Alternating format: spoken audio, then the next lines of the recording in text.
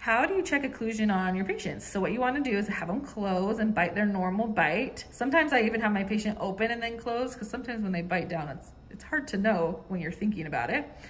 You're going to look for this mesial buccal cusp right here on the maxillary first molar, and it should fit in this groove of the mandibular first molar.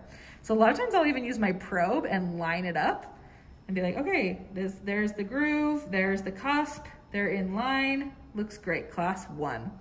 If it's more than half a cusp either way, then technically the occlusion's off and you're looking at either 2 or 3, depending on which way your patient goes.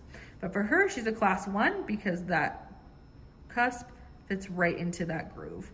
And then double check both sides, because sometimes they'll have a 1 and the other side will be something different. So don't be shy to check both.